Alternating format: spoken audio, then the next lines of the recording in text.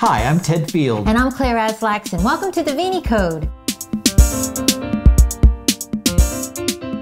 The ViniCode, simply put, is what's in the bottle. It's just a simple description that lets you know about that wine you're about to buy.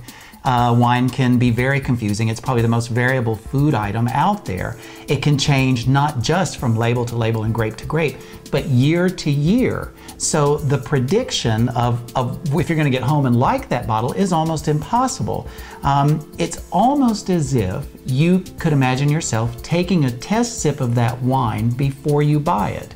It gives you that kind of information and that a little bit more predictability and can make you a more confident buyer. Now I have to tell you the ViniCode is not a rating system. We leave that up to you. We provide you with the information and then let you make the decision.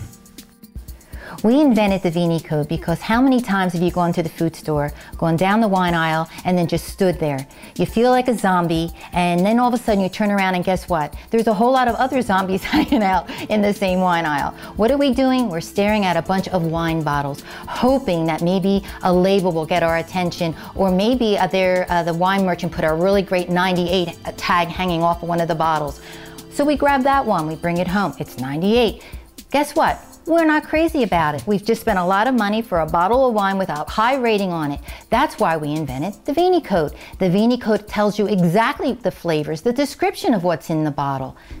The ViniCode consists of 6 color-coded scales ranging from 1 to 9. Each of these scales represents a different flavor component of the wine. This is called the wine's style. Let's look at each one separately. The first scale on the ViniCode is dry to sweet, and sweetness is one of the easiest flavors to pick out in a wine. The more sugar in a wine, the more sweet it will be. Your most acute taste buds for sweetness are on the tip of your tongue. In wine language, the opposite of sweet is dry, so a wine with little sugar is considered dry.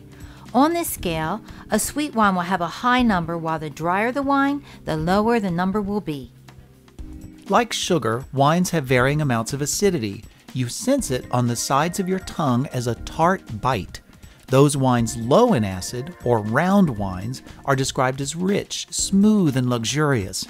You might wonder why on earth anyone would want an acidic wine.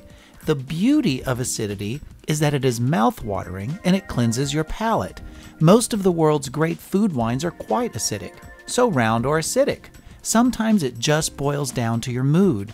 With the ViniCode, now the choice is yours. Many wines are left to age in oak barrels. The time spent in the barrel, the type of oak, usually American or French, and the age of the barrel all affect the perception of oakiness in the wine. When wine is oaked, it can have a variety of flavors. Flavors of vanilla, toast, burnt wood, caramel, smoke. This scale lets you know just how much oak influence is in the bottle. Most people have a love-hate relationship with oakiness in a wine. So if you love the effects of oak, look for a higher number on the ViniCode.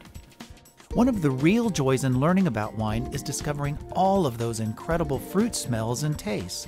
Believe it or not, a wine can taste tropical, like pineapples and peaches, or like wild berries or citrus fruit. The range is extraordinary.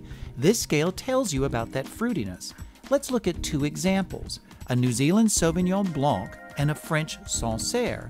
Made from the same grape, both classics of their style, but dramatically different. The New Zealand Sauvignon Blanc is a fruit bomb. The flavors overwhelm your senses. The Sancerre, on the other hand, is much more subtle.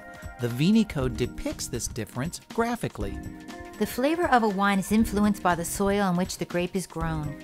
Earth flavors include the taste and smells of spices, herbs, soil, chocolate, leather, flint, chalk, and even mushrooms, and can add a wonderful complexity to the wine. The earthier the wine, the higher the number. Wine has a weight called the body.